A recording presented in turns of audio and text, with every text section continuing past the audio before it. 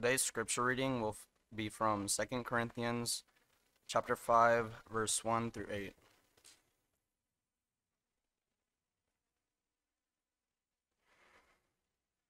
For we know that if the earthly tent, which is our house, is torn down, we have a building from God, a house not made with hands, eternal in the heavens.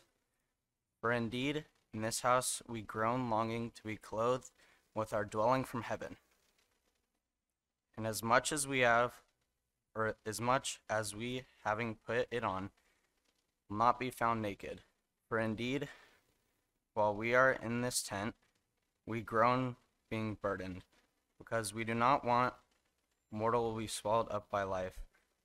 Now he who prepared us for this very purpose is God, who gave to us the Spirit as a pledge.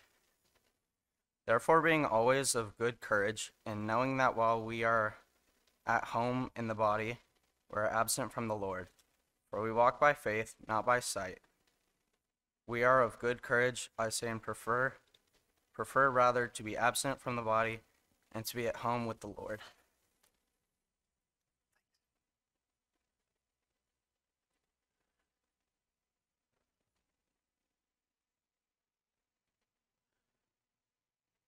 Last week, after our sermon, we discussed Romans chapter 5, and we went into chapter 6.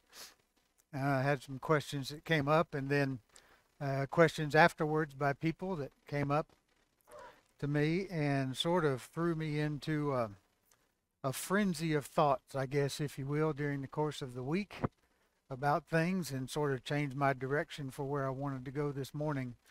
And I have to tell you, I'll just confess to you that it's been a struggle for me this week to try to figure out how I want to present this lesson to you. You know, it'd be nice for me to, I don't want to lie to you and think that these just magically pop in my head. They don't. They take lots of time, prayer, study, and I'm grateful the elders allow me to be able to study that way. But sometimes the weight of the message is a challenge. And making sure that we can deliver that message in a way that is strong, bold, like we talked about in our class this morning, compassionate, biblical mostly, of course. Those things can sometimes be a challenge. But I'm grateful for the men who have led us in worship this morning. I think each one of them have said something. Charlie's led a couple songs. And they've all sort of dovetailed into what I'd want to present to you this morning. As you look at 2 Corinthians chapter 5, as we just had read for us, the first 8 verses, it's in the midst of probably one of Paul's most passionate writings, personal writings, and as it happens in many places, he's under attack, of course, his apostleship and his authority and things like that. And it's important to keep that into context. But as we just read in the first 8 verses, Paul is talking, giving to us a picture of the blessing of being in Christ, right? And that while we are here in this body, and the longer you live, the more you understand what he says about in this house we groan, right? He's talking about the physical body, and the fact that this physical body is what houses our spirit, right? What houses our soul, and this is our earthly tabernacle. It's where we live now, and man, every morning the longer you live, the more you feel these things start to break and creak.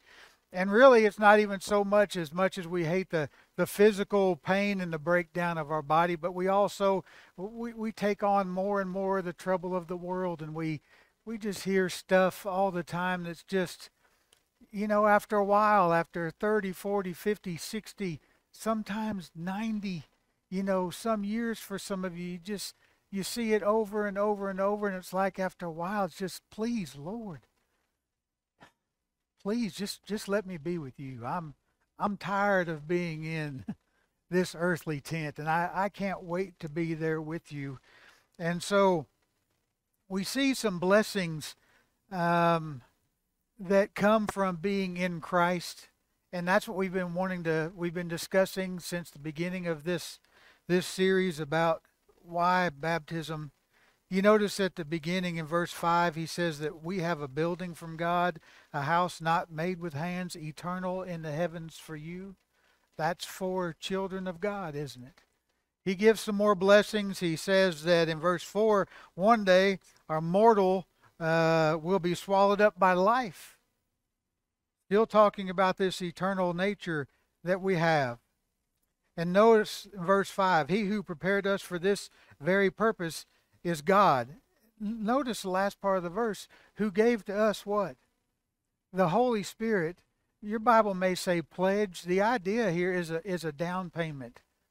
Now, I want you to think about that momentarily, that God would give the Holy Spirit as a down payment to show his seriousness about the promise about this eternal home. That's big, isn't it? I mean, that's incredible to me. Can you comprehend it? That the Holy Spirit would be given as a down payment, as if God has to give a down payment to show me anything. But what he did by great grace is he gave the Holy Spirit as a guarantee, as a down payment of the fact that there's a place waiting for you. It's yours. Your name is on it, and you're going to be here. What a great blessing for those in Christ. Only those in Christ. This isn't made for anybody else. We see some other blessings toward the middle of the chapter, actually toward the end. Notice, if anyone's in Christ, what is he? He's a new creature, right? The old things have passed away. And as you think about your life, many of us here who have put on Christ, right? We think about our life before Christ. Don't you look back with great shame and embarrassment? And aren't you glad that you can say, that's just not me anymore? I am a new creature. Why? Because God made me a new creature. I'm a new creation in his sight. Those old things, they're gone. Go on, verse 18. He says this, all these things are from God, who reconciled us to himself through Christ. Look, if you've not obeyed the gospel yet, okay, you're in this number here, or you're watching on YouTube or wherever it may be. Think about the idea of being reconciled to God. And we studied that last week in Romans chapter 5, right? It's there in Romans chapter 6. The idea of being reconciled is that there are some books, and these books are out of whack, and the balance is off. And if you're outside of Christ, you're standing in a way where you're in a bad way, okay? No matter how you look at the book, no matter what you put in there about how you live or what you do or how you do things, you're not reconciled to God. They're out of balance. And the only way that you can be reconciled to God is by putting on Christ in baptism. That's the only way. There is no other way. And thanks be to God for those of us here who have done this, as he says, who reconciled us to himself. How? Through Christ. You're not going to get to reconcile with God through Buddha or some Hindu god or any other thing that may present itself as someone important. There's only one path, right? There's only one path to be reconciled to God, to make sure your life is right with God, and that's Jesus Christ. And that the words that he gives us in John 14, verse 6, I'm the way, right? And Christians, when you look through the book of Acts, sometimes they were referred to as those who followed what? This way or the way. That we understand Christ is it. There's no other way. So just eliminate everything else. But if you want to be reconciled to God, it's going to be through Christ. Notice in verse 19 what he says, God was in Christ, reconciling the world to himself, not counting their trespasses against them. That I love to hear. Can you make a list of all your trespasses against God before you were reconciled to him? I can't. Oh, I don't like that old Sean. I don't like who he was. And every time that a thought creeps in my mind of who I used to be, I have great shame. But I can look at this and say this, that the Lord took that away. And he's not holding those trespasses against me any longer. They're gone. But it's only in one place. It's in being reconciled to God through Jesus Christ. Verse 20 and verse 21, we'll finish with those here in a little bit. But you see these great blessings that are in Christ. And one thing you've heard over the last 10 weeks or so that we've been talking about these things is all these things that are located only in one place, only in Christ. And sometimes you wonder. I wonder. I don't want to make you wonder if you don't. But you wonder, what are people hearing that are coming out of my mouth when I'm teaching the gospel, right? And am I getting across the absolute necessity of being obedient to the Lord? And am I getting across the urgency that accompanies it? I know that the power doesn't reside in me. This is the power, right? And I know that great men who lived before, not that I'm putting myself under that category either, but men that we admire, prophets, God says, go preach, right? And you're going to preach, and you're actually going to spend your whole life preaching, but nobody's going to respond. Was it on the preacher? No, it wasn't. Just didn't have the heart to hear it, did they? What I want to impress upon you, though, I hope to impress upon you, though, from the gospel. And what I want is to be somewhat like what Paul says in verse 20. It isn't somewhat, it is exactly what I pray for when I preach. And that is, in the middle of verse 20, that God were making an appeal through us, that God makes an appeal to your heart through me, right? That's what a preacher's supposed to do, be a spokesman for God. If I'm speaking this book, then I'm doing that very thing. And it concerns me sometimes about how some people react, as it does you, and you may be perplexed. And I know we can't control them, and I know that we can't force people to obey the gospel. That's just useless in anything in life, but especially when it comes to our souls, right? I can drag someone to water, and I can throw them under it and bring them up, and useless. We know that. But I really want to be able to stress to people the urgency of obeying the gospel. How important it is not to linger.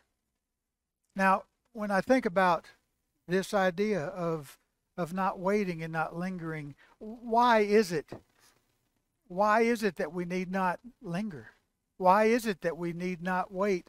I see in verse 10 of this chapter, did you notice what he says? For we must all appear before the judgment seat of Christ. If you've ever been to Corinth, you can go there now, today, and they have in the center of the town, you can stand right in front of, the Corinthians would have clearly gotten the message here. You can stand in front of the public judgment seat. It's called the Bema in Greek. It's written up on there. I've got a picture where I stood right next to the one in Corinth. Pretty cool. But the picture that Paul is painting is not that that's the final judgment seat, but there's a judgment seat coming where we're going to stand before Jesus Christ, right? And what does he say is going to happen there? So that each one can be recompensed for his deeds in the body according to what he's done, whether they be good or bad. And Paul goes on to say this, knowing therefore the terror of the Lord, we persuade men. You understand that? The terror of the Lord. We're going to talk about that in more depth coming up in another week or two. But there's a day coming. Now, what I'd like for you to do is a couple of things to consider as you stand and think, or as you sit there and ponder these things. And I'm so grateful that most of you here have obeyed the gospel, but some have not. I'd like for you to mark a couple of things on your calendar. You got a phone? Pull it out. Grab your calendar. If you still like Justin, you got this big old long, you know, real full length paper calendar. Write it on there. Put down the day that 2 Corinthians 5:10 is going to happen for me. Write that down so you can be prepared for it. And as one of our songs we just sang, I don't know if I'm going to die first or the Lord's going to come first, right? But if it is the case that we're going to die first, could you pull out your calendar and put that day on the calendar? Well, I think you know I'm telling you to do something that you can't do, right? We don't know when the Lord's going to come. And we don't know if we're going to walk out the door and fall over dead.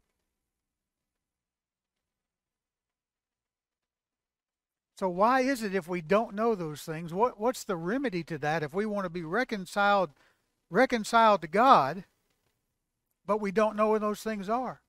The remedy is do it now. Don't linger. Don't wait. Why in the world would you wait if you don't know when the Lord's coming back? Why in the world would you wait when you know you're going to die, most likely, and you don't know when it's going to be? Some of the words Matt said this morning, and these are the thoughts that pushed me into this way of thinking this last week about those in Afghanistan.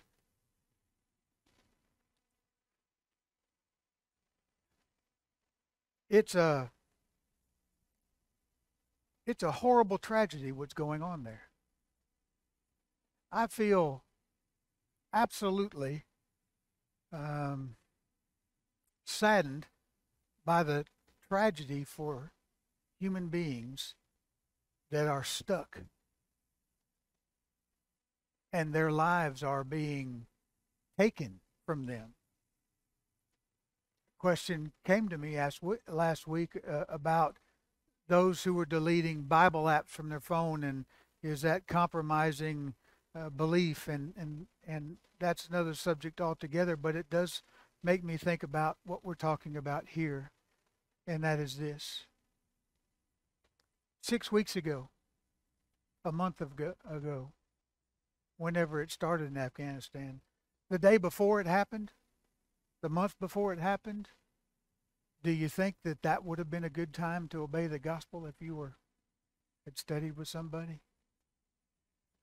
The point I'm trying to make is 6 weeks ago, they didn't know that things were going to be this way, did they? Boy, the world's turned upside down for them. Think about last February, 2020. How were we? Happy-go-lucky. Got this little virus thing going. But in March, did you expect your life to be turned upside down the way it was? Weren't ready for it. When was an opportune time? Boy, you should have done it. Should have done it then. Some people got sick and they died, didn't they?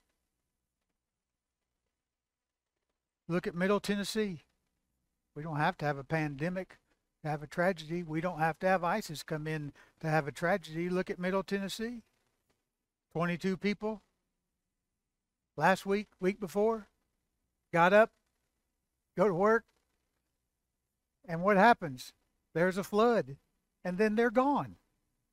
They're gone. I watched a video of Globe just up here on the 18th. People sitting at a traffic light, they follow it, and next thing you know, there's a flood.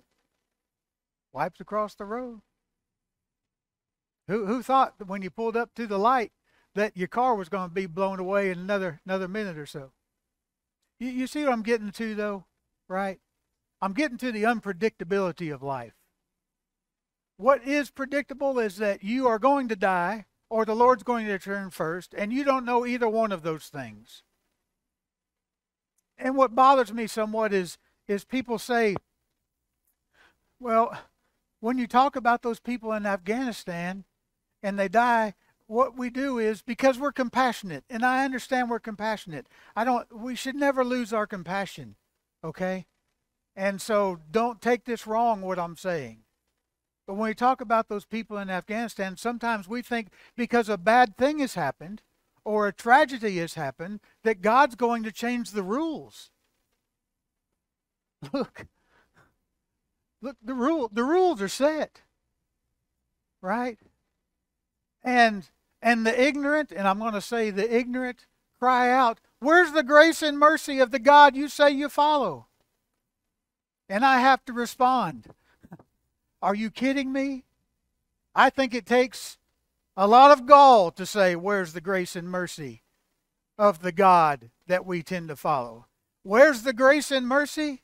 I'll say the grace and mercy is in the fact that I read Philippians chapter 2, and I see that Jesus didn't consider it a thing to be grasped to be equal with God, but he poured himself out. And he came down here and put on flesh and lived a life among people that treated him like dirt and a criminal and an outcast for me. And I look to Romans chapter 5 and verse 8, and I see that while we were still sinners, Christ died for the ungodly. That was me. I look in our text of 2 Corinthians chapter 5. He made him who knew no sin to be what? To be sin on our behalf. He took that for me so that we might become the righteousness of God in him. Grace and mercy, look to the cross. Watch the blood pouring out of his nail-driven hands and the crown on his head and the sword in his side and a ripped open back, bleeding there, and still him saying, "Father, forgive them. They don't know what they're doing." How in the world could I make an affront to God Almighty that there's no grace and mercy because people died in a tragedy lost? I can't do that. In fact, I'll tell you this. Every day that you wake up and you see the sun come up and you see the sun go down, you can say, "Thank you, God Almighty, for giving me another chance." That's what I read in 2 Peter chapter 3, right? The Lord's not slow concerning his promise, as some men count slowness, but he's long-suffering to us. We're not willing that any should perish, but that all should come to repentance. Look, it's your choice. And so when the sun comes up, you can say, "I've got an opportunity to obey. I'm either going to do it or I'm not going to do it." But God, because of his patience, let the sun come up. I don't understand how he has that much patience. Do you? Do you watch the news here? I try not to. You know I try not to. Ticks me off, ruins my day, puts me into a funk. There's nothing good on it. But every once in a while, I fall into that junk and I take a look at the headlines. And it's just like a soap opera. Pick it up one year, 30 years, it's all the same garbage. Every single time. There's no good news to it. And you look at that and think, how in the world can God be so long-suffering? How can he be that patient? How bad does it have to get before he says, "No more"? What I can be grateful for, though, is that he says, "You got another day." Grace and mercy. You can't calculate the grace and mercy of our Lord. And so why in the world would you wait? Of the examples that we looked at in the book over the last few weeks, right? Acts chapter 2, Acts chapter 3, Peter preaches. They want to know, what I got to do to be saved? Here's what you do. Repent and be baptized. What did they do? 3,000 of them obeyed. More obeyed. Acts chapter 3. Keep trucking through the book of Acts and see if anybody. Go to Acts chapter 8. Take a look at Simon the sorcerer. Take a look at the Ethiopian eunuch, the Samaritans. What did the Ethiopian have to say? It's almost like he had to interrupt Philip, didn't he? As Philip's teaching, "Hey, here's water. What's keeping me from doing it?" He didn't linger, did he? He got the message. The Samaritans got the message. Saul, on the way to Damascus, right, sees the Lord. He's fasting for 3 days. And what's Ananias' sermon to him? What are you waiting for? Get up. Why are you tarrying? Wash away your sins. Did he linger? No, he didn't linger. Cornelius, what did he do? Send men to Joppa. Get them. Let's hear the preaching. Okay, great. We heard the preaching. Now what do we got to do? You got to obey the gospel. Put them on in baptism. What'd they do? Immediately, they in the household went and obeyed that very hour. You continue on and on. Look at the Philippian jailer, right? It's midnight. Probably about 1 o'clock when he obeyed. He's like, what do I need to do to be saved? Tell him to believe with all your heart. And so he washes their stripes. They take him and his household that very hour. Why? Because there's an urgency to it.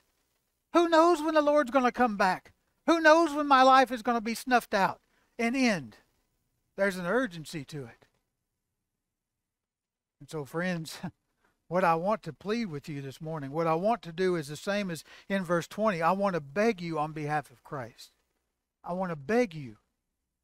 And alongside my brothers and sisters here who have done the very same thing, we beg you to be reconciled to God Almighty. Begging you to do it. Next chapter he says this. Behold, now is the acceptable time. Behold, now is the day of salvation. You know why? Partially because right now is all you can count on. That's it. Brethren, I and those who haven't obeyed the gospel,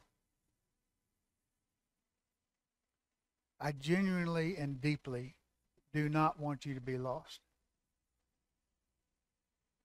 And if it is the case that you can hear such a sermon or hear what we've given over the last few weeks,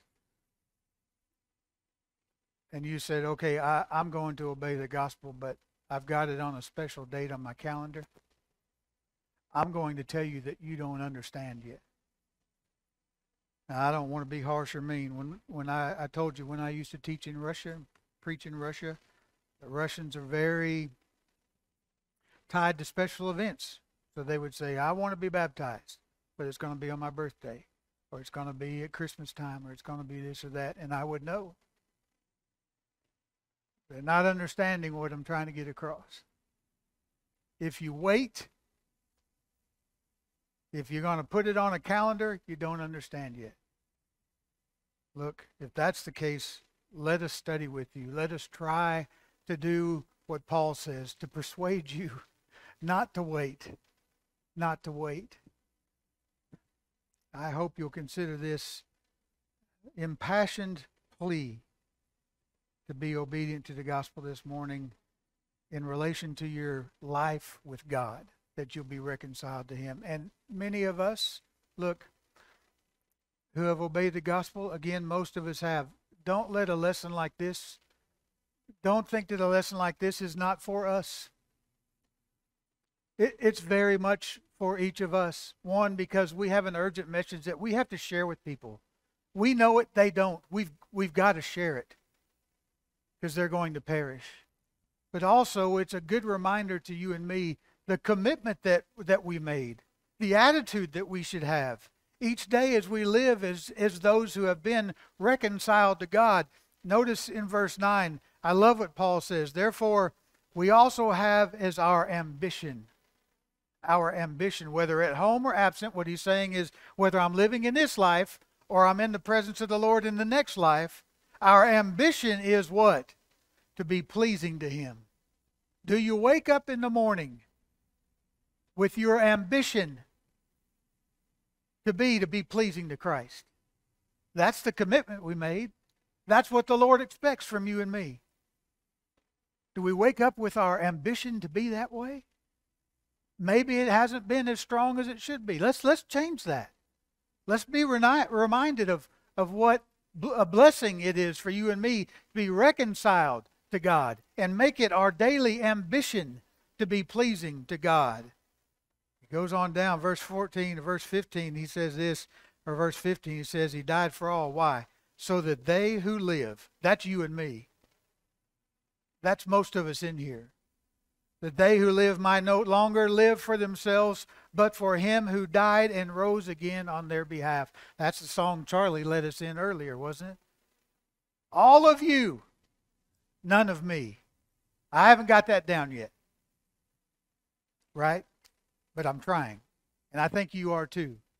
But it's a good reminder for us each day to be ambitious, to please the Lord, and give more and more and more of ourselves to Him. Okay? And I hope that we'll do that. Charlie's going to lead us in an invitation song. We want to help you. If you don't want to come down front, you can meet us in the back. I guarantee you we got loving shepherds that are ready to help you. I'm ready to help you, and so is the rest of this wonderful family here at Sun Valley. If you need to respond, won't you come now while we stand and while we sing?